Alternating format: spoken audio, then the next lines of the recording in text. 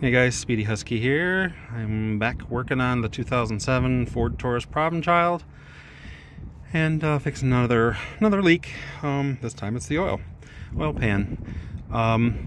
Notice I got the oil pan in my hands.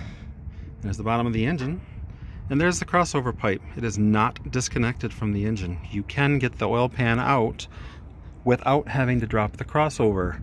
You do have to take out the backside oxygen sensor, let it hang there, but you can do this. You want to angle the pan like this with the backside of the pan towards the front of the car, and the front of the pan, wiggle it up, get it in there, in between.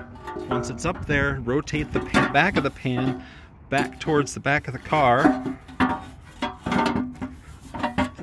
slide in, and you can finish wiggling it up the rest of the way. But as you can see, it's already past the crossover pipe. You just need to move it around from there, and then put in your oxygen sensor back into the back crossover pipe. Up there you can see the hole where the O2 sensor goes near the drive shaft, the CV joint. So anyway, that's how you do it.